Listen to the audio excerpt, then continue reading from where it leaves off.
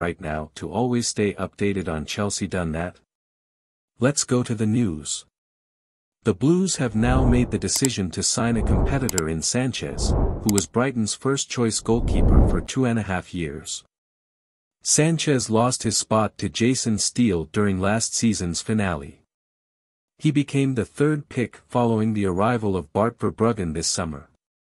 He was always expected to head for the exit door. Chelsea made the surprise decision to sign him for an initial £20 million plus £5 million in add-ons. Are you watching this news and still haven't leave your like? Already click on the little like button so that YouTube always recommends you the Chelsea news.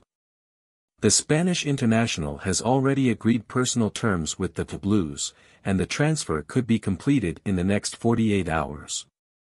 The Blues are also in contact with Brighton to land Moises Caicedo, but there has been no progress due to the difference in ratings.